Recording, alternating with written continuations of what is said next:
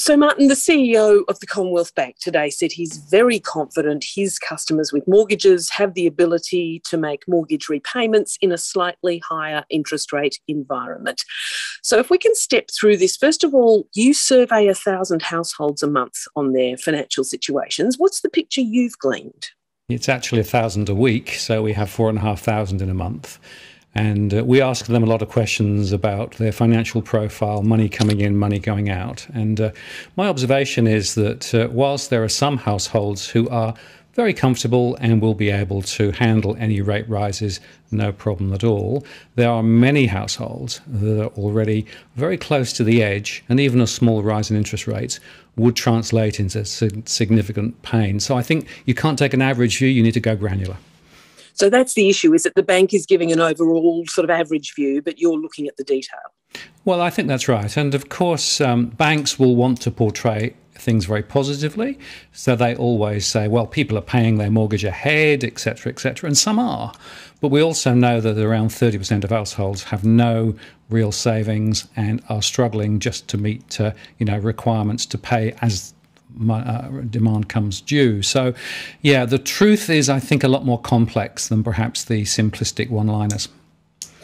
So even before we see interest rate rises, what does it look like for those households, and how many of them are there who are starting to struggle a bit?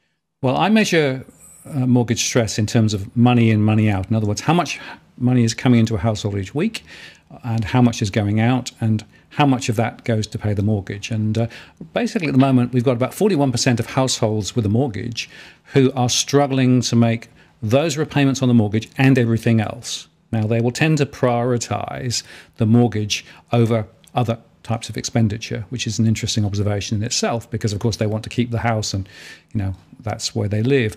That translates to around 1.5 million households across the country at the moment that are really quite close to the edge. And, even small increases in interest rates would be a problem. Many of them, of course, are already experiencing very strong price pressure, simply because inflation is quite strong, costs of everyday items, food and what have you, is going up. They also got another issue insofar that often they're not earning what they wanted to earn and needed to earn to be able to actually service the mortgage, because many people still don't have as many hours as they'd like. So it's a complex dynamic, but, there's 1.5 million already close to the edge. So why are people who are in that situation sitting there with mortgages that they can't afford to pay? I mean, how did they get into this position? Well, there's a couple of observations. The first is the way that a bank assesses a household's ability to afford a mortgage is based on a relatively simplistic set of algorithms that doesn't necessarily reflect the truth of how borrowers actually are. And, the banks will make some assumptions about how much you can cut back on other things and all of those various dimensions. In fact, to be honest, the expenditure side of the ledger, as it were, that the banks discuss with borrowers is pretty weak even now. The income side, a little bit less of a problem, but of course incomes sometimes change. So, for example, if people suddenly find that they can't work because of illness or because of the virus, those sorts of things. So what tends to happen is that the banks come in with a fairly standard approach. The borrower will assume that the bank's done significant due diligence, so they are comfortable that the borrower can actually afford to repay, and therefore they quite often don't do any further work themselves. They don't build their own cash flows. They don't think about what happens if my partner gets ill, or if food prices go up, or if interest rates go up. So often people are actually lured into the market, and the lure at the moment is based on really low interest rates so they can get big mortgages, and also, of course, the expectation that house prices will only ever go up. And unfortunately, that isn't necessarily true. I would say that house prices are very close to their peaks at the moment. So we've had a whole bunch of people brought forward into the market. And by the way, the government, of course, through its various schemes, the first-time buyer programs, the home builder schemes, that's pulled more people through too. I think the government said around 300,000 households have been pulled forward into the market because of their schemes. So we have quite a few people who've come into the market with an expectation that everything will be fine, but sometimes, frankly, it's a bit shaky. Now, interest rates. The suggestion is that the markets have already banked a 2% rise this year, but the Reserve Bank and the federal government are being much more conservative than that. What do you foresee? Well, yeah, certainly the markets are saying rates will go up quite strongly. Of course, that's reflecting moves in the US with the Federal Reserve. The UK put rates up recently as well. And so the international scene and the money markets are all saying rates will go up very strongly. The Reserve Bank is resisting that. And there's a couple of reasons. One, of course, they were saying, well, it won't go up till 2024, so they're having to pedal that back and bring it forward. But the other point, they know that if rates do start to rise, that will put pressure on households. But it will also put the pressure on the banks because effectively their mortgage books, and remember that most of the big banks here are really big building societies, they're predominantly mortgage lenders, means that they could get into difficulty too. So there are some reasons why the Reserve Bank might want to be a little bit more coy. However, I personally think that they're going to have to move rates up, and I would expect to see rates going up certainly in the second half of this year. And between 1 or 2% is probably over the next 12 months what we're going to see. It could be more, though, if the Fed moves fast and hard and if rates around the world continue to move up and inflation still continues to go higher.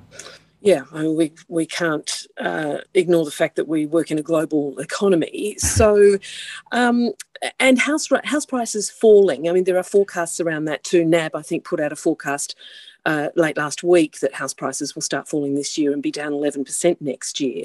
Again, your crystal ball, please.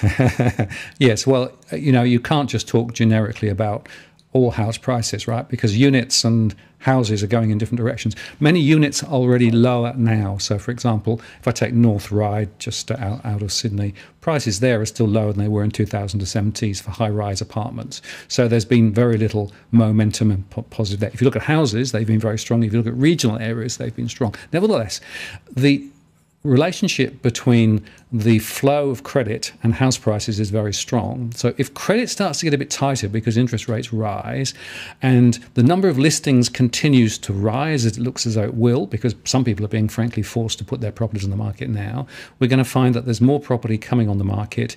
In a higher interest rate environment, prices will fall.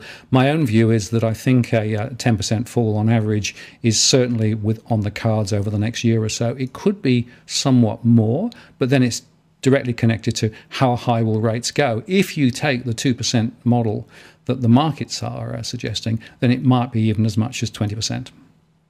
Now, in terms of the situation people find themselves in when they get close to the edge, the banks must be aware of this too. So, beyond those overarching statements, such as the one Matt Comyn made today, how are they actually managing the mortgagees on their books who are at risk?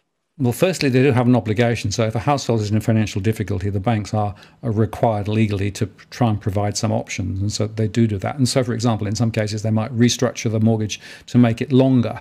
We are seeing some 35-year duration mortgages now, which sort of helps, or even interest only. Now, that may help, but often it doesn't. But there is also another scheme which we see quite often, and that is the bank starts to talk to the borrower about, look, your financial situation appears to have permanently changed. You probably should consider selling the property before you get into really deep financial difficulty, because we can't necessarily help you to refinance and, find an alternative structure. And those sort of whispery conversations, which means that the bank never has to declare the loan as default, is definitely going on at the moment, particularly in the high-rise sector, particularly among some property investors, but also now some recent first-time buyers too. So there is this sort of quiet theme going on where the banks are starting to put pressure on some households to just sell up. And by the way, because prices are quite strong at the moment, if they sell up now, they can probably repay the mortgage, which means the bank is then cleared. And the only problem, of course, is then that particular household will probably need to rent rather than own a property.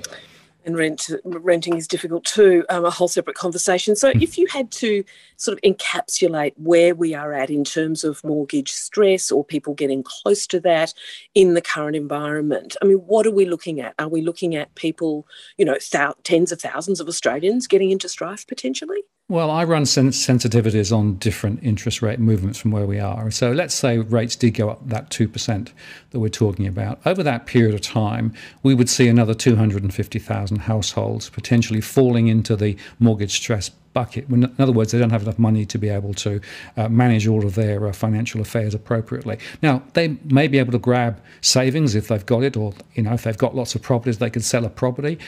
They sometimes reach for payday loans or even buy now, pay later, or indeed put more on credit cards. But ultimately, the only way to solve the problem is to either restructure, if they can, or indeed sell. And my point about mortgage stress is it's a leading indicator of financial pressure on households, but it also translates also to social pressure as well. So we see quite a strong correlation between high levels of mortgage stress and even things like family violence and all of those rather uncomfortable issues too, and even higher levels of crime.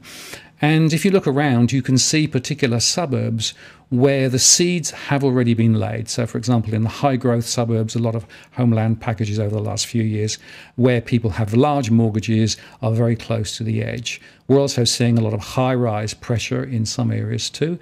And even some older Australians, perhaps in their 50s and 60s, who were expecting to pretty much have paid off their mortgage by now, suddenly find that they've still got the mortgage and their income's drying up. So there are hotspots, both in terms of types of property, some locations, and some types of people, where this could actually get quite nasty.